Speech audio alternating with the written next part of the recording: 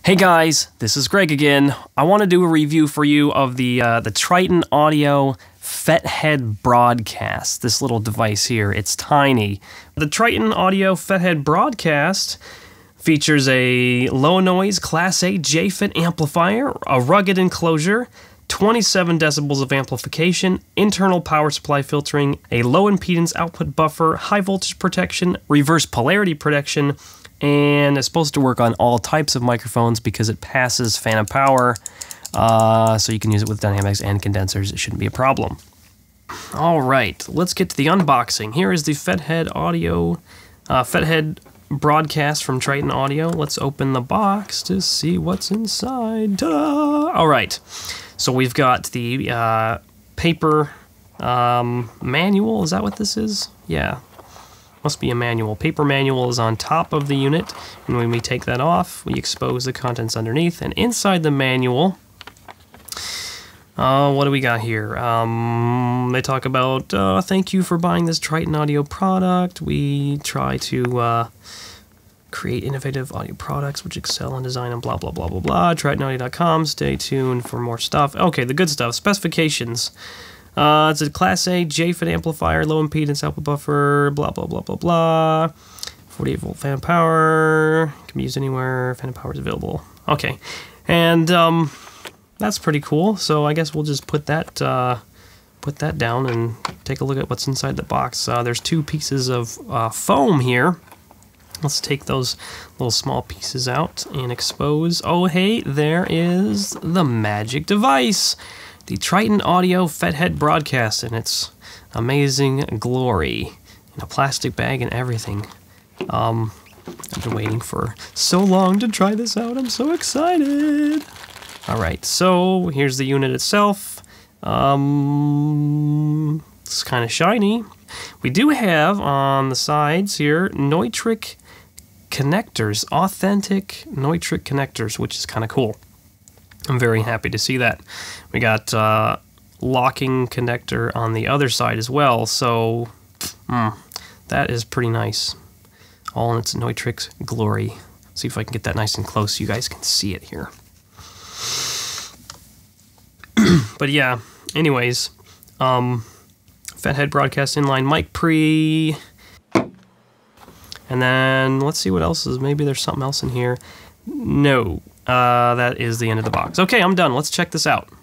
With the FetHead Broadcast in your signal chain, I was able to get 24.6 decibels of amplification. So it's less than 27, which is what's posted in their manuals, and more than 23, which is what's posted online. Don't know why there's some discrepancy there, but I got 24.6, so it's right in between. I thought that was pretty decent. Anyways, I was able to measure the noise performance, which is not listed in the specifications of the FetHead Broadcast, and I got it to 5.4 decibels of noise is added to your signal when you put this in.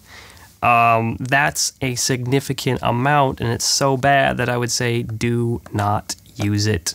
Just go straight into a low noise mic pre. Check the EIN to make sure that it's low, but it's probably going to be lower than this unless you're using a portable recorder. Test 1, 2, 3, 4.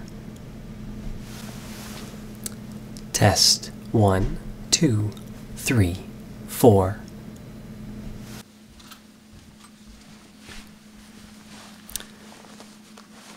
Test 1, 2, 3, 4.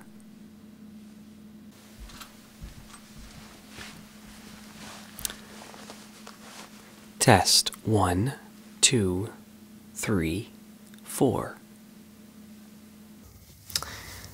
As far as noise goes, didn't help out in the studio, but I did get a little bit better noise performance when I plugged it into our Tascam DR40, because that has super noisy mic pre's in it, and so this was able to help out just a little bit.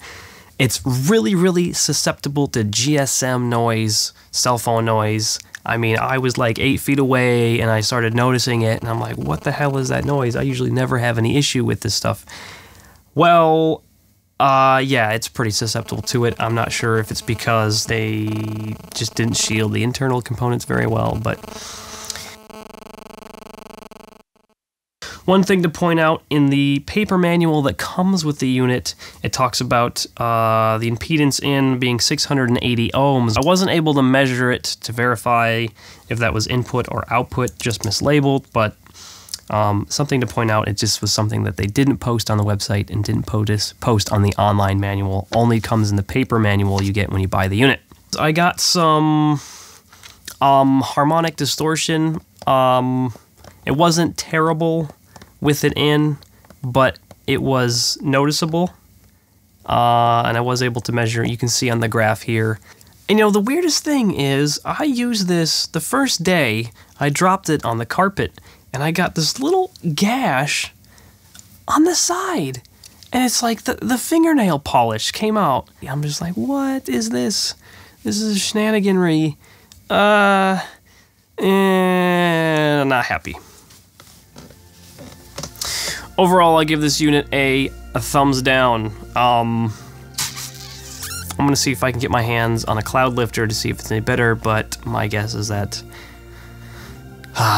it won't be. Hey guys, well, thanks for watching my review on the TritonAudio FetHead Broadcast Edition. I want to do some more audio reviews in the future. I've got some Mackie Blackbird audio interfaces I want to do a review on. So stay tuned in the next few weeks for those. Anyways, I will see you later.